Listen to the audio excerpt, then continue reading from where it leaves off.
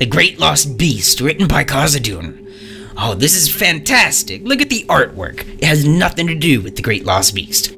They say everything comes to an end. Here, in the sand, their first colony shat themselves to death. I mustn't laugh. It ruins the whole thing. Hang on, can I redo that? I'm sorry, let me try not laughing. They say everything comes to an end. Here in the first sand, the first colony shat themselves to death. The settlers of Byron's world formed their settlement far below ground. Dang it! No, I read the next line. Initially, because the surface smelled of poodoo. Jeez! They brought things from Earth that reflected their values. They were a people who clearly had money, but never enough.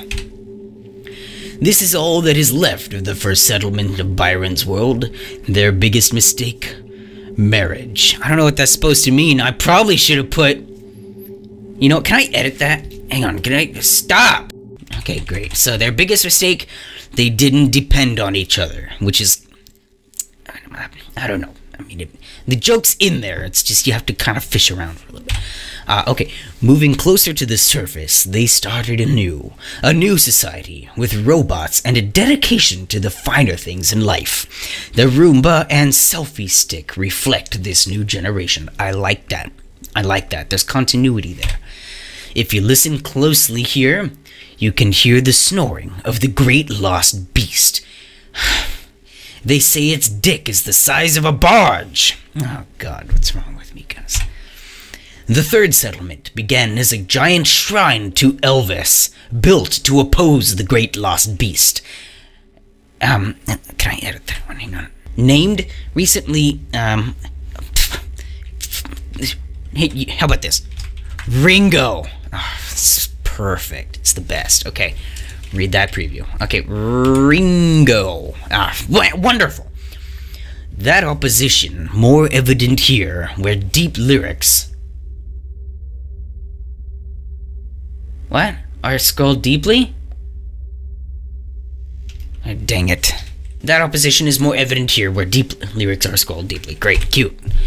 But everything comes to an end. Ringo outperformed them in every facet of life. There was no hope for the Elvis people.